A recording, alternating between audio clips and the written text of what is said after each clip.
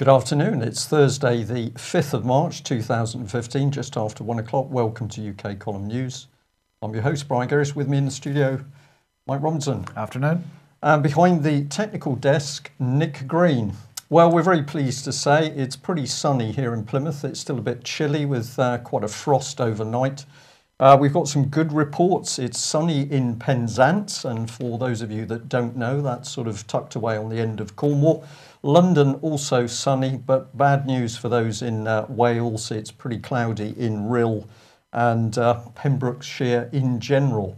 Unfortunately, we haven't got reports for north of the border, but hopefully we may be able to correct that tomorrow. But we can inform you, due to those hard-working beavers and ground squirrels reported by the Daily Telegraph, that there is still weather in Scotland. Well, politically, we're seeing extraordinary scenes as the non-election fails to unfold, but we'll have more on that in due course. But we'd just like to start with an extraordinary report which UK Column has received, that the BBC is apparently planning a massive panorama investigation into the alternative media. The reports from supposedly reliable insiders is that this is not just a one-off programme, it's going to be a two-part programme taking apart alternative media people in UK. So we just thought we'd mention it. So UK Column has tweeted out this morning that this is what we're hearing. Of course, what we've got on screen is the BBC lining up with its usual propaganda. But just where is this election, Mike? No electioneering.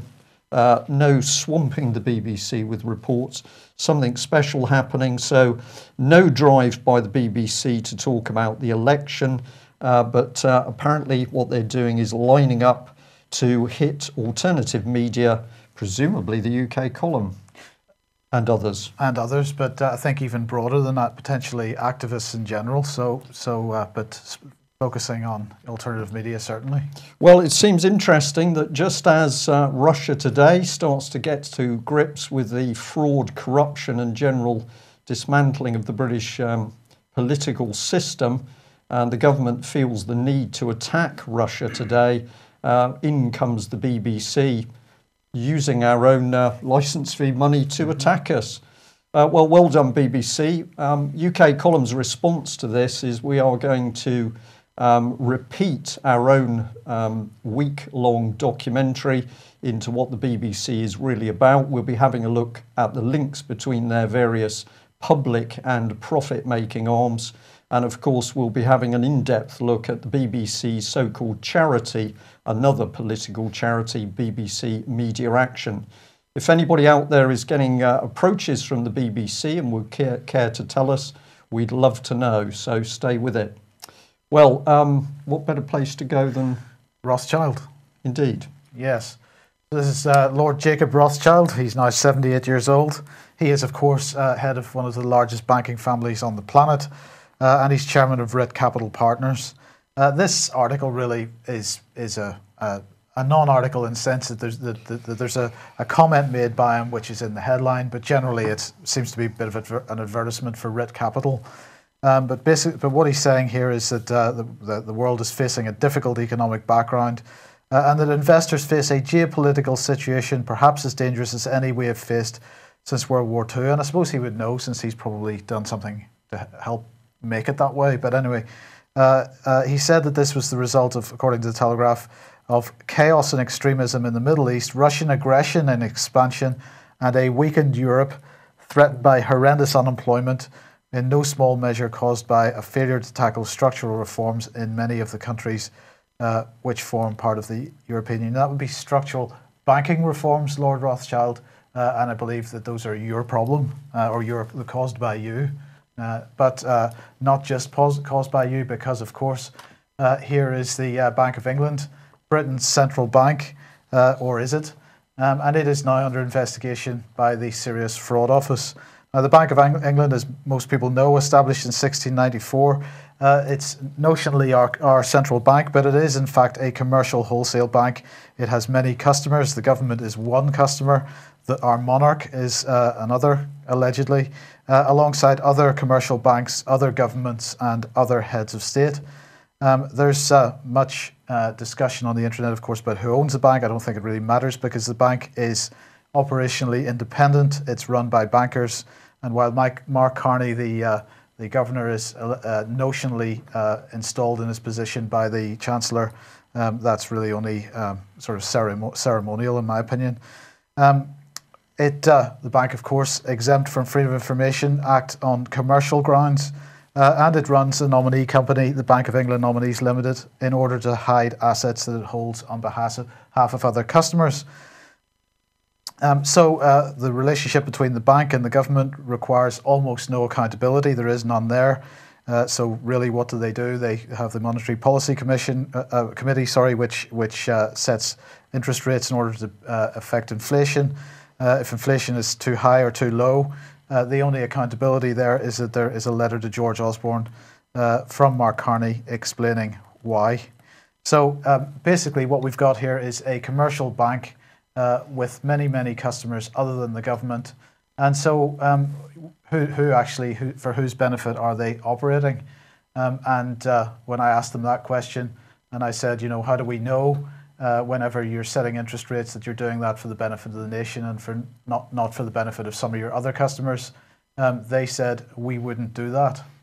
Well, one of the other things that they wouldn't do apparently is commit fraud. Now, in fairness to the bank, they did initiate this investigation in the first place, and they asked this man here, the unfortunately named Lord Grabiner, QC, to investigate whether any senior staff at the bank knew of or even participated in liquidity auction rigging in 2007, 2008. So basically what's gone on here is that members of staff at the bank allegedly have rigged one of the main mechanisms that was being used at the time to attempt to keep the financial system afloat.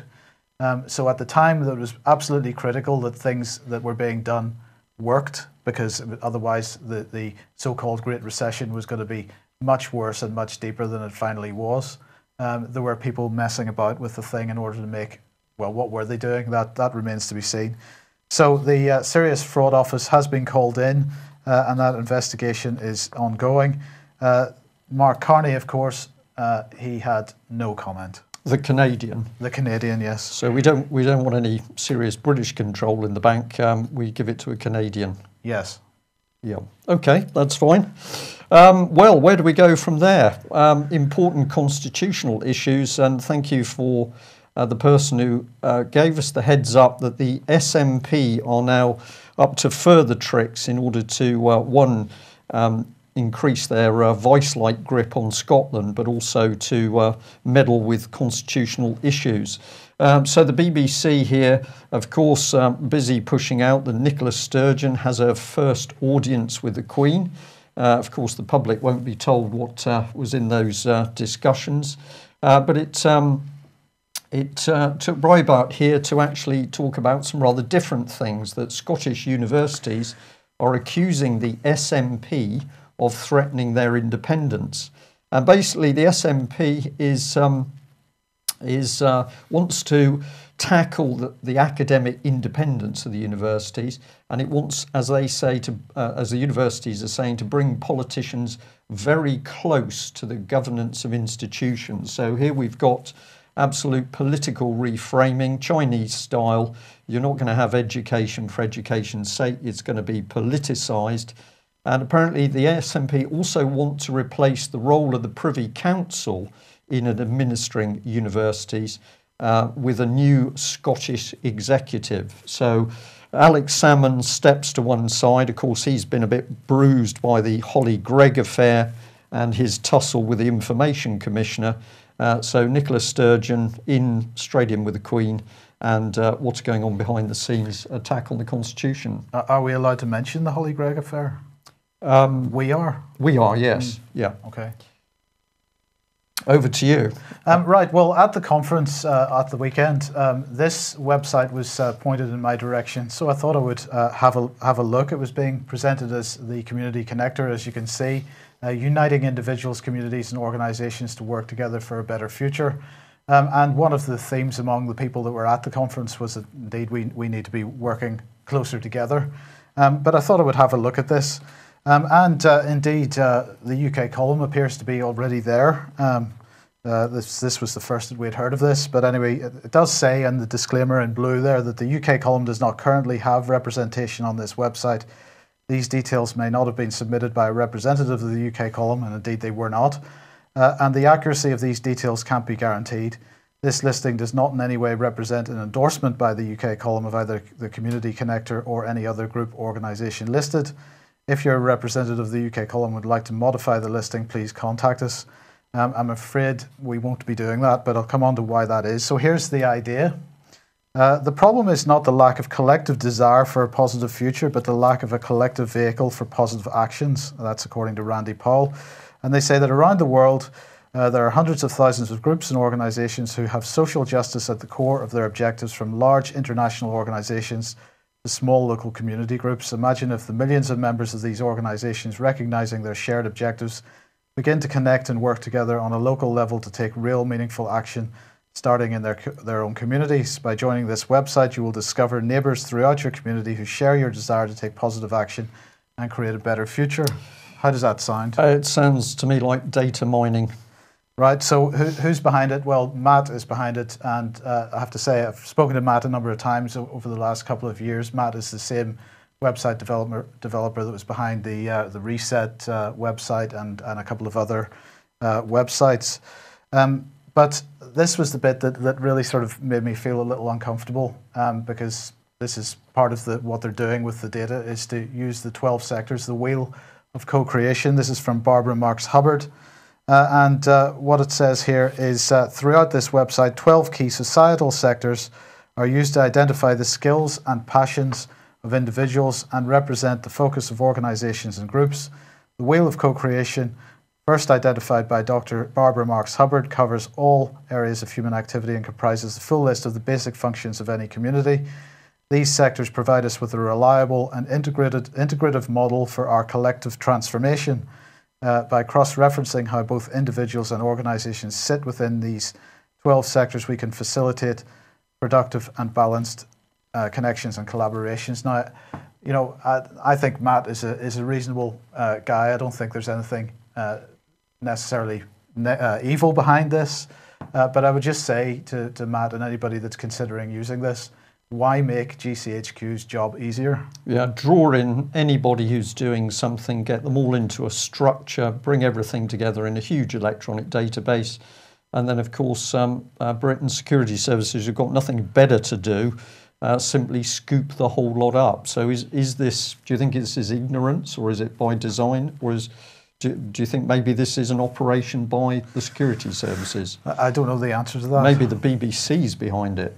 It's getting complicated. Anyway, just as by the way, Barbara Marx Hubbard suggests you probably don't use her as the sort of figurehead for this. She is Club of Rome, after all, and all that represents.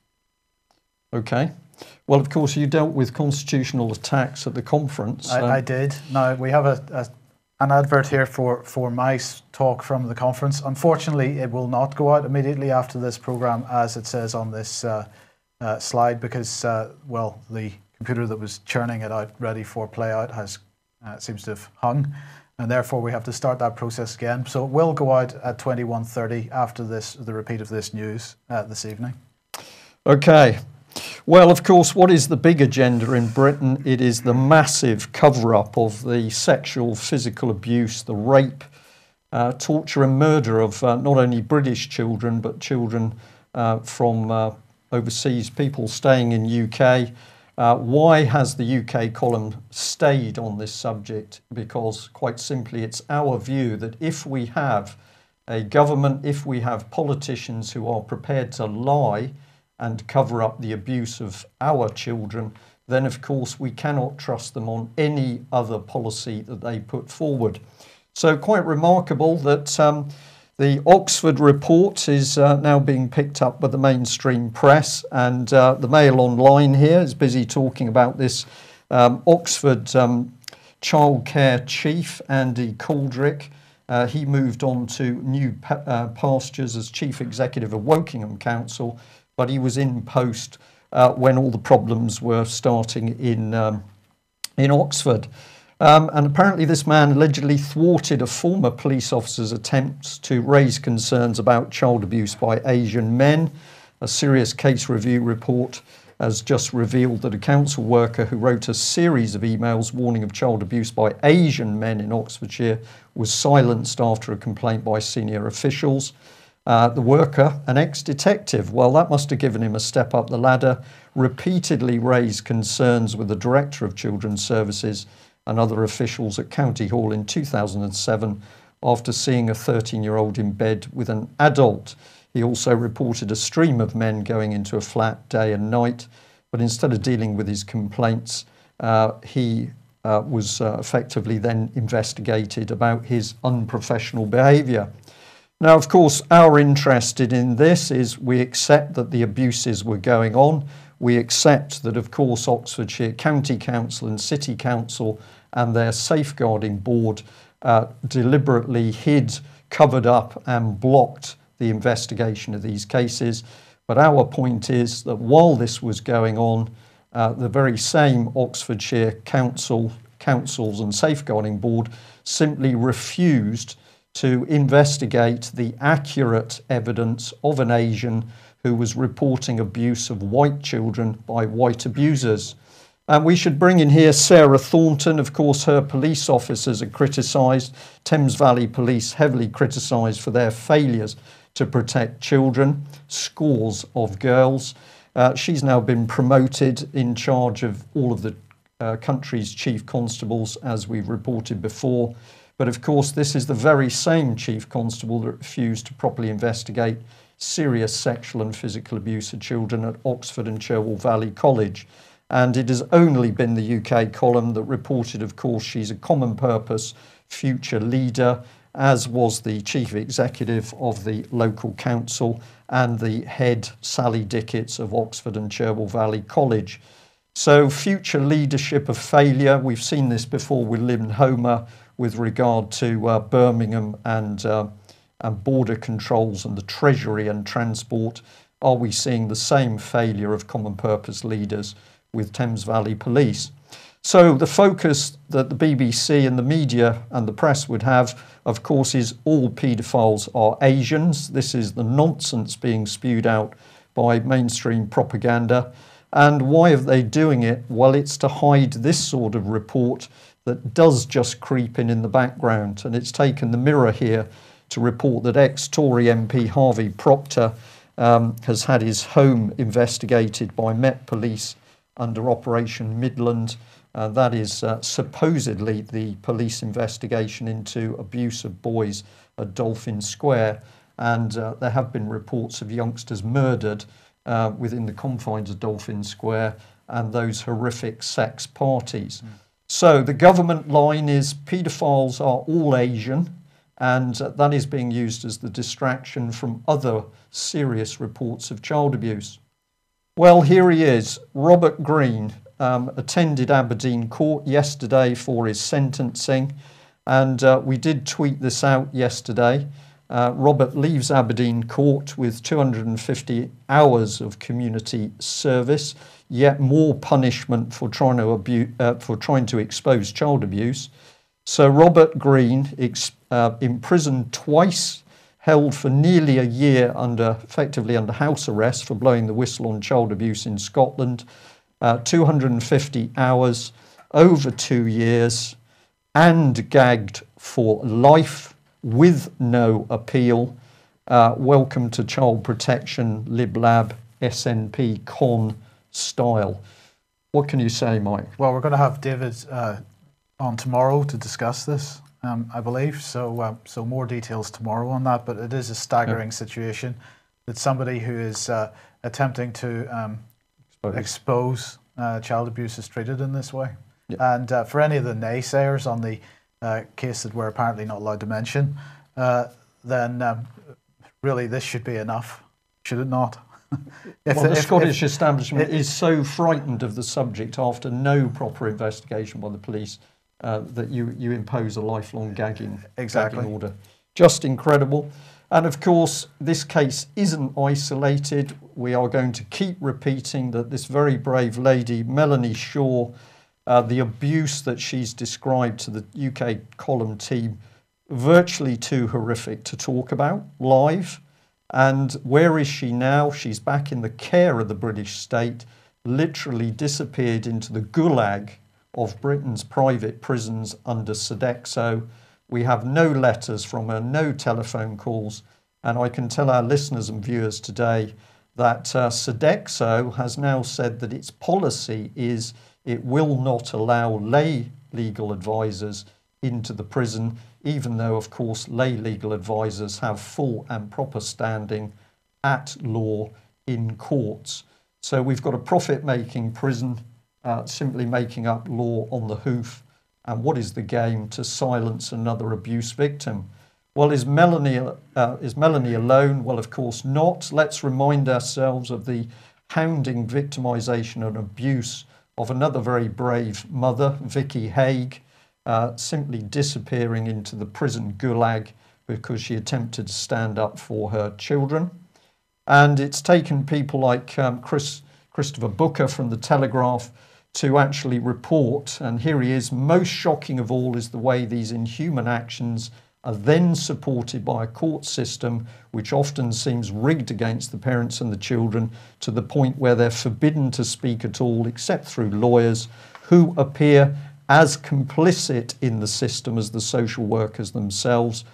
When is this horrible national scandal going to get the wider attention it deserves?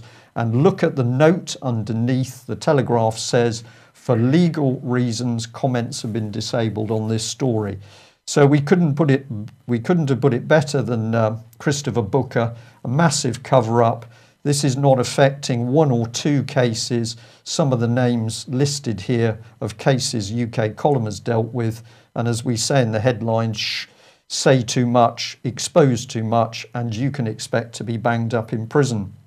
Now, we're going to say pretty strongly today, we're going to publicly ask why it is that Liberal Democrat MP John Hemming will not call for a full press and media conference and invite all of the people that have suffered under the hands of the family court system and the paedophile rings and the cover-up. Why will he not bring them together into one big venue to bring this out into the open once and for all? And we'll be looking for answers from Mr. John Hemming and indeed supporters of Mr. Hemming who are clearly not gripping this issue of abuse. Well, we can't expect this happy couple to do much. We've shown this before, the image of David Cameron. This is the image he wants projected, of course, for the election. Clean church-going people, smartly dressed, a little bit of casualness there with no tie. Trust him. Well, of course, others say something rather different. So Simon Danczuk has said this MP wants to cover up and move on from the child abuse. And of course, we're going to jail people who've now got the very difficult job of looking after children. So there we are. If you want to vote for David Cameron, just make sure you know what you're going to get. You're going to get nice people on the outside, but they're not going to do anything for, literally, for people involved in exposing child abuse. And the Times, of course, Mike highlighted yesterday this remarkable picture. Again, here is the massive campaign to brand Muslims as paedophiles. But this is what's really going on. We can put the words in for Nick Clegg. It's worked a treat. Blame the Muslims for paedophilia, and all the heat is off Leon Britton, Elm Guesthouse, Savile and Westminster. Great work by the BBC too. Public, I just love them. So are we going to accept this or are we going to stand up and be counted? The corruption is in front of our eyes. And that probably takes us on very nicely to the election, I would think. Election? What election? Do we have an election? Well, there was a rumour that May 2015, I read something about an election. Well, according to the Fixed Term Parliaments Act, there is an election, but of course, what is going on? Do you see any battle buses on the streets? No battle buses, no leaflets, no reports, nothing in the local papers, nothing of substance on the BBC. All of a sudden, we've got a British election where there is no substance. And of course, that is to dumb down, this is to drive the hung parliament, then we get the super coalition. Well, I think the reason for it is that there's so many backroom negotiations going on at the moment in order to decide who's going to form this rainbow coalition, that they don't have time to be out in the streets campaigning. Okay, I'll accept that. Right, and in fact, David Cameron is so busy with these negotiations that he doesn't have time to take part in the television debates, and he has now made his final offer, according to The Independent here, on one debate, which is going to take place by the end of March. So there's going to be one television debate. He said that he really criticised the broadcasters' plans because, of course, they want to include all kinds of parties. It's all play acting. This is not real, actually. The intention is that there will be one television debate with all the various parties there, and of course, Democratic Unionist Party, because they found that Plaid Cymru and SNP and UKIP are all getting involved in this television debate. They've put in a legal challenge, which Cameron says is legitimate. He's saying that he won't negotiate further on these, and this is all that's going on at the moment is negotiations between the parties, negotiations between the parties and the mainstream media, and so on. And Cameron is saying this is our final offer, and to be clear, given the fact that this has been a deeply unsatisfactory process and we're within a month of the short campaign. 2 months ago, they were saying this was going to be the longest campaign ever, and now it's going to be a short campaign. The Prime Minister will not be participating in more than one debate. Of course, it goes on because the mainstream media presenting Farage's recent comments on immigration as a U-turn. They're saying that he has done a U-turn by reducing the size of the cap, or at least refusing to talk about the numbers that he would want to see on a cap on immigration. But he has clarified that. He's saying, I'm not putting caps on targets. You need to have more flexibility than that. You cannot have anything in politics without people obsessing over caps and targets, and I think people are bored of it. And he said to the BBC, I think it was this morning on the Today programme, I want to bring immigration to Britain back to normality, and normality from 1950 until nearly the year 200. From Windrush onwards, normality was net migration into Britain, which varied between 20,000 and 50,000 a year. The effect of UKIP policies would be to bring us back to those kinds of numbers. Of course, for Osborne and the others saying that Farage is making it up as he goes along. There's a certain irony in George Osborne saying that anybody else is making it up as they go along. But well, no, he should know, Mike. Since he's an expert at making it up, he recognises it. Okay. So what's going on here? Is Farage actually, is this part of the backroom deals that are going on, and he's actually changing his policy and carrying out a U-turn, or is this just more stuff in the press which is designed to get at UKIP? Well, I think this maybe gives a little bit of the flavour of it. The dominatrix who believes Nigel Farage has been sent from God to save us from foreign invasion, and so on. I mean, this is just dross. This is about this Channel 5 programme, which is being shown, I believe, tonight. Farage fans and UKIP lovers. The Mail article starts off by saying, UKIP supporters have been labelled fruitcakes, loonies and closet racists, and one fan of Nigel Farage is doing little to dispel the idea. I mean, this is they're having to carefully manage UKIP. It seems they must be concerned that perhaps they might get ahead a little bit, and they want to make sure that they're reined in. Well, like the other parties, Mike, we know that within UKIP, of course, a lot of people are really waking up and understanding the fact that we are looking at a political scam across the board. And I think this is the first time that the establishment's had to deal with this. So if they attack them too hard, they could create a backlash. So what you get in there is you try and undermine them, destroy credibility.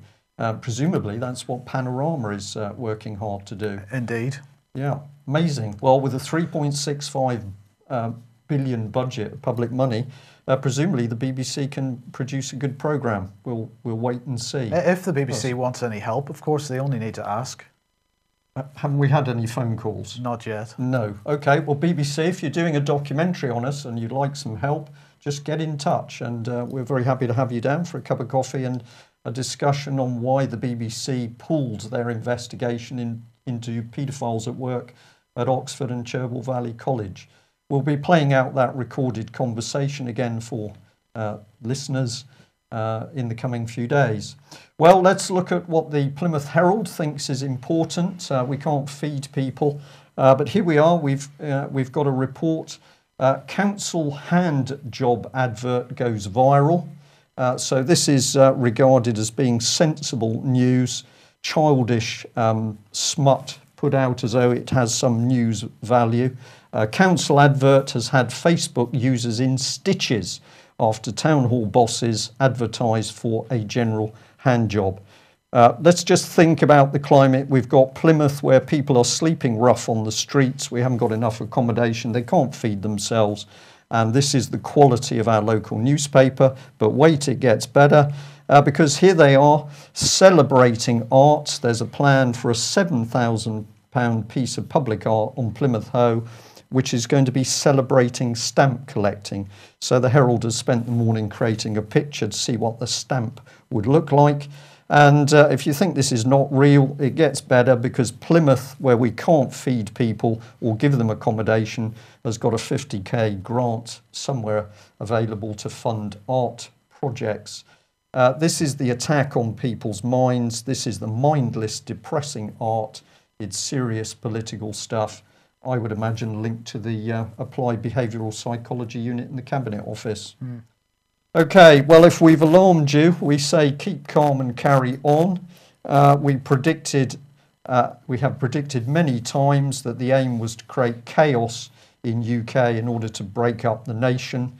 And we know that the plan at the election is a rainbow super coalition. That is effectively a one-party state. What do we need to do? We need to stand up and be counted, keep calm, and if you're awake, get out there explaining to people who are now getting really quite spooked as to what's going on and are clearly hungry for knowledge. Well, thank you for joining us. We will be back at the same time tomorrow. We will hope to have a report from north of the border, which we know you will enjoy. And there we are. We've completed another programme on a budget a little bit under 3.65 billion. I don't know how we do it, Mike. Okay, thanks for joining us. Bye-bye. Bye-bye.